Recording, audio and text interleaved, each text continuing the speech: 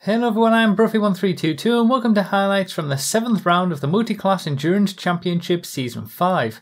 Round 7 took place on Los Santos GP, one of the two tracks alongside the North Loop that have featured in all 5 seasons of the championship. With fast cars racing around a short, technical city circuit, being able to overtake or be overtaken cleanly to not lose much time was important for the outcome of the races.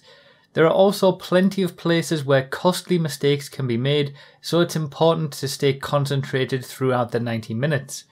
GT1 drivers for this race were in the Visione, with GT2 drivers in the GP1 and GT3 drivers in the Bullet, utilising the Supercars class for this round. If you want to watch live coverage of all the races, either before or after you've watched this roundup, check the description and pinned comment for videos that do just that, and for all the information that you need about the championship, including past seasons, full calendar, rules and regulations and more, check the description and pinned comment for all the links that you may need. So, penultimate round of the championship, there's only one more round to go after this, and this is where we would see championships being decided, or people staking their claim to a championship and having to finish the job in the final round. When it comes to the PS4 GT2 race though, that was already decided. Obviously Ryan W1 is our champion-elect for GT1 on PS4, and he had already won the championship from round 6 onwards, so it was kind of, no pressure going on. But he doesn't necessarily get the best start, as we'll see, and ends up almost at the back of the grid after the first couple of corners around the first lap. Interestingly, since Merfos, our Season 4 GT1 champion, has entered the championship for the final 4 races, we've got two GT1 champions going head to head, and it was very rare that we actually have that in the MCEC since the seasons last are so far apart. Obviously, as we see here, Brinker got up into first place after Kenzo had held it for the first couple of laps, and then they're coming together, which then gives Merfos that lead, and Ryan W1 is kind of at the back, having to set his sights on working his way through the field, which he does relatively well, getting some key overtakes done and showing his pace as he gets through the lower order. So that gets him up to second place in the race eventually, when Brinker, who was in second, makes a little bit of a mistake, as you see there. And then he and Merfos, our two GT1 champions from Season 4 and Season 5, start having a race-long battle. And it was really interesting. There was lots of close battling, attempts at overtakes, pit stops that worked their way in as well. It was a great battle over the lead for the majority of the race, really, and it all only came together and sort of settled itself down by the time we got to the final pit stops in the race. But as you're seeing, I think it was a case that Ryan probably had the underlying pace, but Merfos was doing a great job at defending, and they were just nose to tail pretty much all the way through. And it was really interesting to watch, as I was in the race in GT2, seeing them come past, and they were so close together all the time. It was really interesting to watch, but it kind of all sorted itself out in this final pit stop phase. As you can see here, Ryan makes a pit stop late into the race on lap 40, and he puts in enough enough good laps such that a few laps down the road, when Merfos makes his pit stop, Ryan is able to come out in first place. So that's Ryan taking the victory, with Merfos in second place for this one, and Young Brighthawk, after a bad start, is able to take another podium in third with a good recovery. So now on to GT2, and there was trouble in the early stages for myself straight away. I started third place, and it looked like I was going to keep that third place going into the first corner, and then I drift out wide a little bit and have a really weird hit on the prop, which that was unbelievably unlucky, I think, and I end up in last place immediately AG 25-2014 is able to keep the lead from pole position, and GT Driver, who is fighting for the championship with Brady, we're seeing those two perspectives in the bottom right, he has some early trouble as well, initially holding 4th place just ahead of Brady, but then comes together as Brady goes for the overtake, hits the inside prop there, and finds himself at the back of the pack, apart from, you know, myself, who was in last place. So early on in the race, at the start of lap 2, AG makes a mistake from first place and loses that first place. So that puts AG Axel, who started second, into the lead, and Brady is able to get up into second place as well. Then Brady puts a move on AG Axel to take the lead of the race and doesn't look back from that point on. He was never too far ahead of everybody else, Brady, but he did a very consistent, very good race and stayed out of the trouble that was going on behind, because it's fair to say that there was quite a bit of trouble going on behind. It was quite a tasty battle over second place. There was lots of changing of positions, but ultimately it kind of all came to a head at this point, where I had done a pretty good recovery from being last to get up into second here, but then I ended up getting ran out wide there, put into the wall, and it just capitulates for me from there. I had a typical PS4 GT2 LSGP nightmare that I normally have in every MCEC season. That gives the thing that you just saw there gives Sherritt second place, and he never looks back from that second place. My teammate runs wide there, knocks over a lamppost that I end up hitting. I end up finishing in 6th place after a total nightmare capitulation race. Ultimately, Brady takes the win, with Sherritt not too far behind with some good pace in second, and AG Axel takes home 3rd place that he would then lose to a penalty, which gives the penalty for the incident that you saw pushing me into the wall, and that gave AG 25-2014 the 3rd place. So it was quite a hectic race behind Brady over 2nd place, and obviously if you want to see it in more detail and how it all came together, you can check the live coverage, which is down below in the description. So PS4 GT3, there was a really bad start for our one of our main championship contenders, Shady Fruit, as we'll see in the bottom right hand corner of the screen.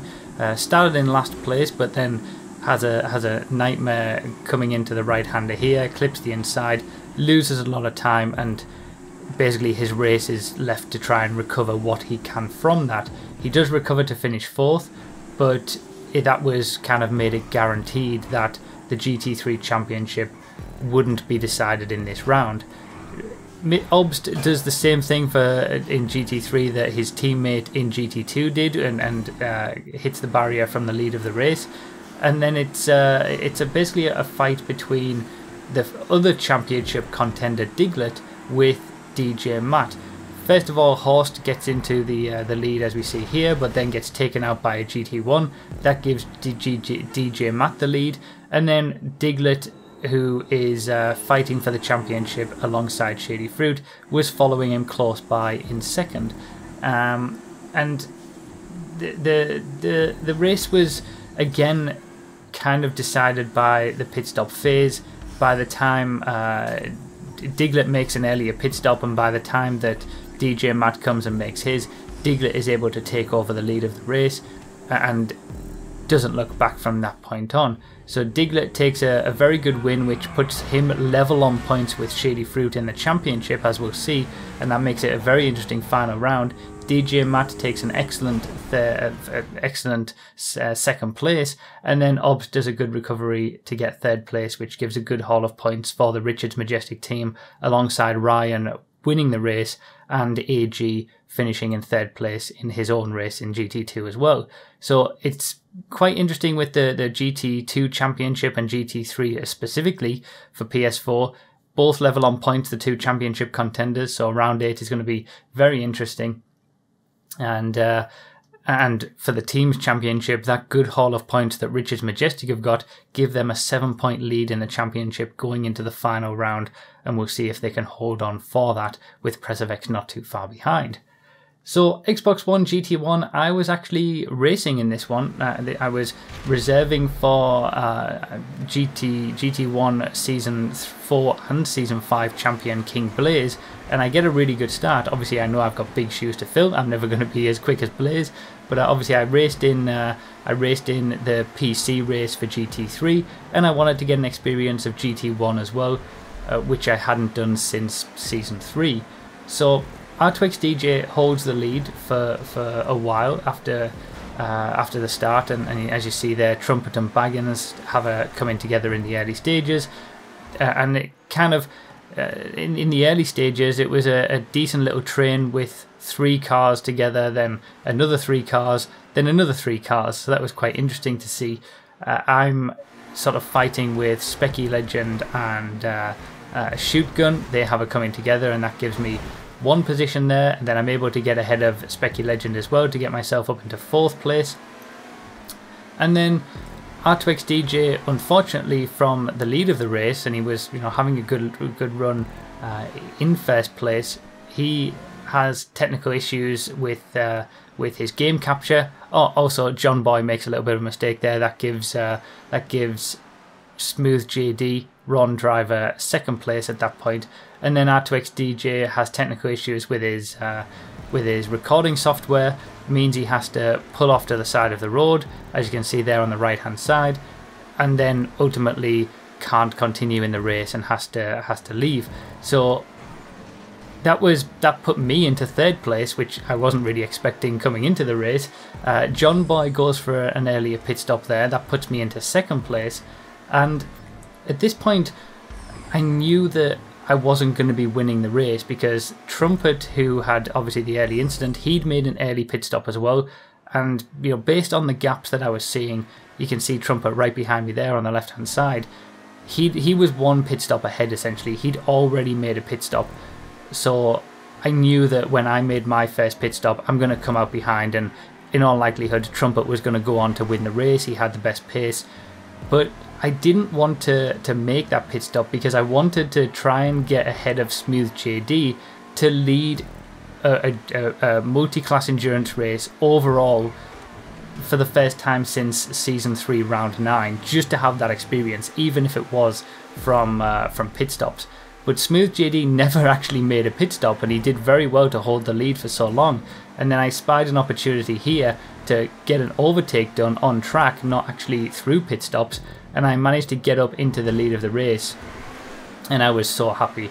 Even though that it was because of pit stops, and I knew that I wasn't going to be winning the race with Trumpet, still a pit stop ahead of me, it didn't matter to me. I was just enjoying the experience of fighting at the front and being in the lead, overall lead, of a multi-class endurance championship race, and that was just an experience that I'm going to look back on it this season and cherish.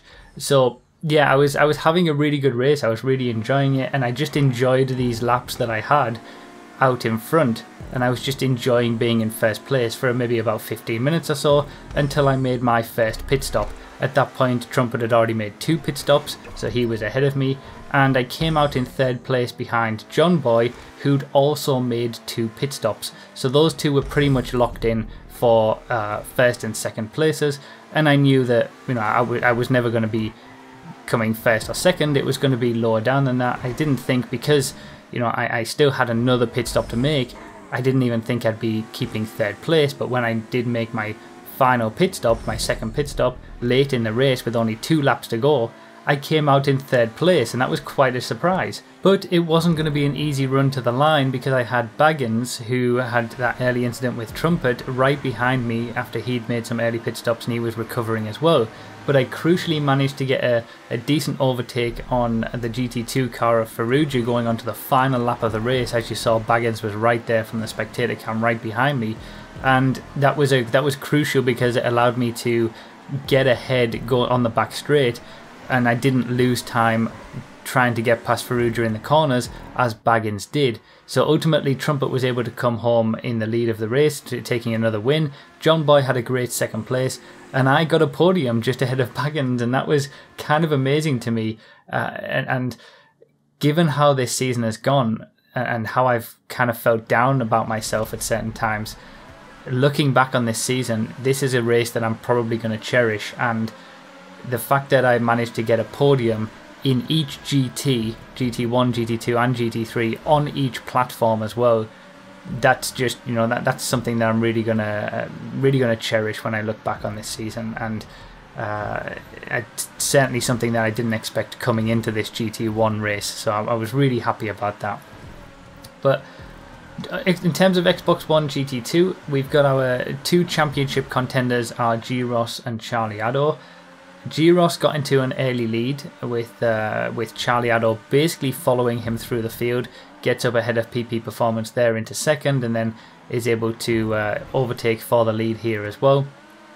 And those two start to battle it out alongside Jetta, who's also come on pretty well later on in the season.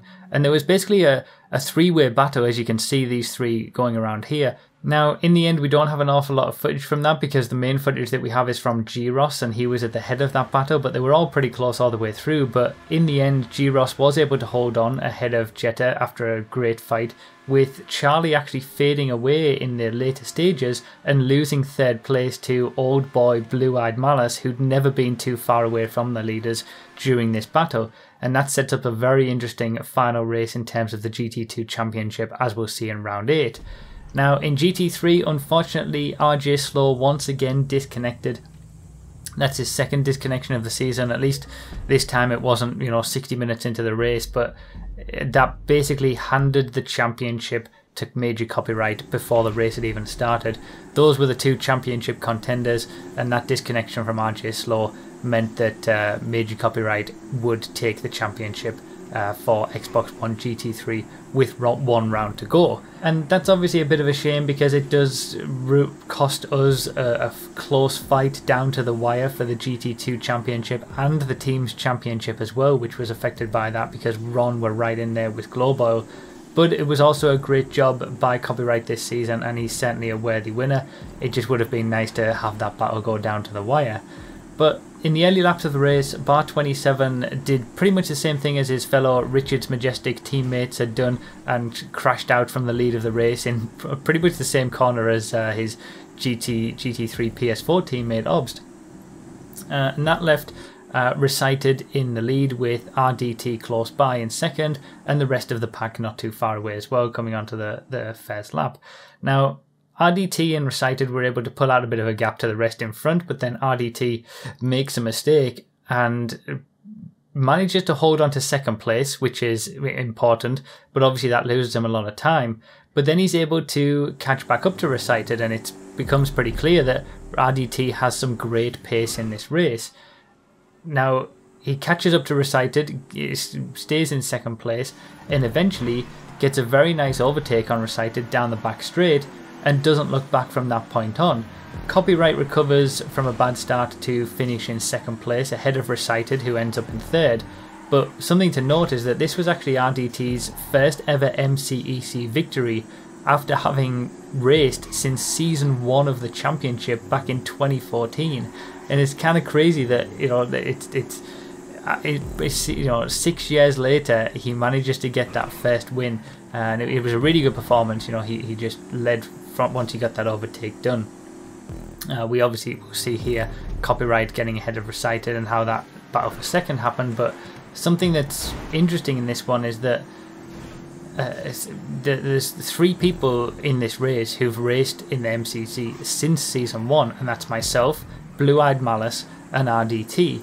We were racing together back in 2014 in season 1 of the championship on Xbox 360, and here we all are getting podiums in our respective classes in the same race in season 5 on Xbox One, and it was just a really nice touch. And RDT would actually end up being our final new winner of the season, as we'll see in round 8. All the winners in round 8 have all been previous winners as well. So yeah, good performance there. We've got a tight championship battle in GT2 still to be decided in the final race. I'll explain about that when we get to the round 8 video. And with RJ Slow's disconnections, unfortunately that drops Ron a little bit further back behind Global with an 11-point difference. And yeah, again, it was a shame that we were cost some tight championship fights with those disconnections, but you know, what can you do? So PC time now, and we had a battle pretty much throughout the entire race between our two championship contenders. That's Cleo and Darnock. They're at the top 2 spots in the championship, and throughout the course of the race, obviously in the early stages, they were starting sort of towards the back of the field on the grid, and they gradually work their way up the order. Basically together. Obviously they're fighting each other, but they've also got the underlying pace to overtake the guys ahead of them, so they gradually make their way up the field and get into the top 2 spots. They actually they're in 4th and 5th initially, and then we have coming together between Mindless Riff and Trumpet, who were leading, well, 1st and 2nd places, going into the tunnel, and that puts King Blaze from the Xbox side into the lead of the race, with Cleo and Darnock behind. We'll see the footage of that right about here. Obviously coming together there with Mindless Riff and Trumpet, that puts them out, and then it's Darnock gets ahead of Eric, and we've got a 3-way fight between Blaze, Cleo and Darnock at the head of the field in the early laps. Now the early advantage goes to Cleo, who obviously was in that 2nd place when Blaze crashes into the inside barrier there and gets up into the lead of the race.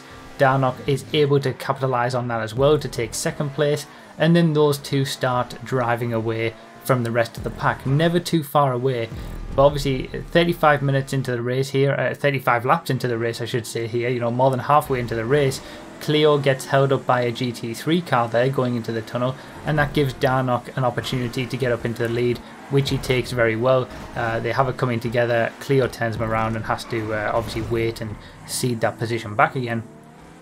So, but you know, this is over. These are our two championship contenders fighting on track as well, and it was great to see.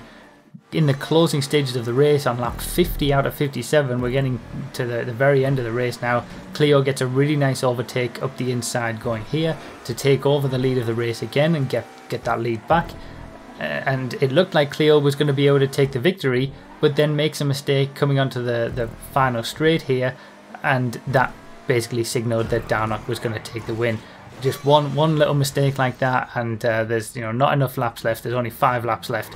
Cleo was never going to be able to take that position back. So Darnock takes the win, which makes it again a very interesting battle for the championship coming into the final round, with Cleo in 2nd place and Mindless Riff having a good recovery after that early crash to take the final podium spot ahead of the Xbox One GT1 regulars Blaze and Trumpet.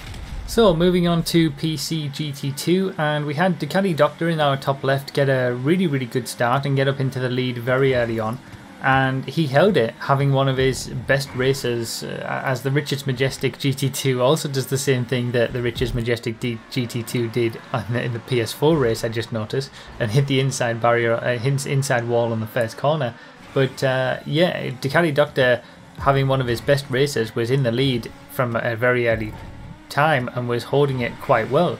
Now behind him, Odan would get up into 2nd place and started to close in on the leader, Ducati Doctor, whilst basically we've got essentially 4 championship contenders in GT2, and they were all battling in the mid-pack.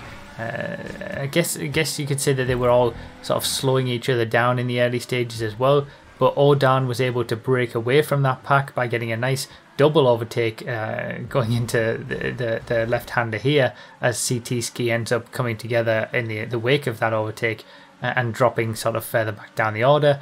Odan gets up into 2nd and starts putting pressure on the leader, Ducati Doctor. But then unfortunately, Ducati Doctor suffers a complete failure of all of his USB devices, causing him to drop from the lead of the race to about 50 seconds behind 2nd last position, which was a big shame. He's in last place, 50 seconds behind even 8th place. It was a big shame after such a great start and a great performance in the early stages. Now, CT Ski made an early pit stop, as you just saw there, after struggling to get through some of the other drivers early on, and then after that point he went on to another level and just was so quick and so consistent for the next 20 or so minutes. He climbed up to 2nd place as other drivers pitted ahead of him, before rolling up to the back of Ordan and ultimately overtaking him for the lead of the race, taking his second win of the season, with Ordan not too far behind in second place. But it was just a really, really solid performance from Tsitsiski. The rest of the field were quite far back from the two of them, and the best of the rest in that respect was Mount and Jed. And with Damiani finishing in 5th place after Bonimi had one of his best races to take 4th, the GT2 drivers who were fighting for the championship basically finished in reverse championship order, setting up a remarkable finish in which 4 drivers could take the championship in the final round. Meanwhile though, despite being around 50 seconds behind on even 8th place, Ducati Doctor refused to give up after having his issues, and after a race in which I've never seen anyone work harder for a single point, managed to catch up that 50-second deficit over the course of the race to PJ, who was in 8th place, getting an overtake in the final few laps to finish 8th rather than 9th. And that extra point that he got for doing that would end up being incredibly important, as we'll see in round 8's video. It's a really good not giving up performance from Ducati Doctor there. Now PC GT3, Beta 1 hit in our top left position, had a really good start from 3rd place and got into the lead relatively early, overtaking Daleks, who had held from pole position. And then he was able to pull a decent gap from that point on, whilst battles were going on behind, especially over 2nd place. There was quite an interesting battle over 2nd throughout the course of the race, because we had Daleks, who were battling with Beta 1 hit in the early stages. He was obviously in 2nd place after Beta 1 hit manages to get ahead, as we'll see in a short while.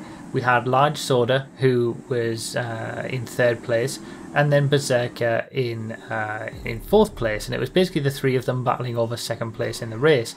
Now, Beta 1 hit and Berserker are our 2 championship contenders. They've basically finished in the top 2 in almost every race this season in GT3, so it's very close between them in the championship.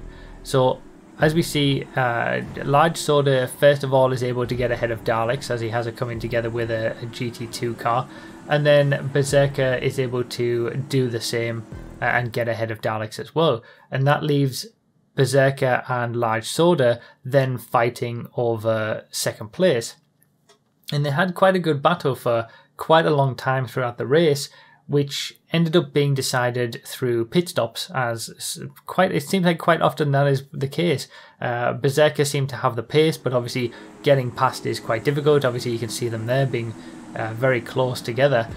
Berserker makes a pit stop, thinks the idea being that he's going to try and put in a quick lap, and by the time Large Soda comes in and makes his pit stop, these are the final pit stops of the race as well, 2 mandatory pit stops every race. He was hoping that he'd be able to come out ahead, but that was made an awful lot easier because Large Soda ended up getting taken out by Ordan GT2 car. Obviously Ordan waited for that and did the right thing, but that doesn't help Large Soda, because then by the time Large Soda makes his final pit stop, Berserker was able to take that 2nd place quite easily. So in the end, Beta 1 hit ran out a good winner, actually got caught up by Berserker in the late stages and faded a little bit, but was able to hold on for that 1st place and take another victory, with Berserker finishing in 2nd place and Large Soda taking the final podium spot with another good race. So in terms of the GT2 champion, in terms of all the championships on PC, it's actually all to play for. GT2 in particular, we've got 4 drivers who can win the championship basically by winning the last race. It's pretty interesting to see. And then just like the PS4 GT3 championship, we've got the top 2 in the GT3 championship on PC on level points. So it's very interesting going into round 8. And the top 2 in the teams championship are also level on points on PC. So absolutely remarkable how close it is with the teams championship on PC, and any of the top 3 teams could take it. In terms of the overall championship, it's going to take a massive upset at this point for Globe Oil not to take that overall teams championship, which takes into account all the points on all the platforms. They've done really well this season, and it's basically just a formality for them to close it out in the final race. So that's pretty much it for round 5 of the Multiclass Endurance Championship Season 5. You can either keep up with the championship live each weekend on Twitch, or just wait until the next episode of these highlight videos. And as I said, you can watch the full uninterrupted coverage from each of the races with spectating and commentary for Xbox One and PC, plus my race alongside the footage from other drivers for PS4 with the livestream videos as well. All of the links for those, as well as any other info that you may need about the championship, can be found down below in the video description and pinned comment. Thank you all so much for watching, I really do appreciate it, and I'll see you next time.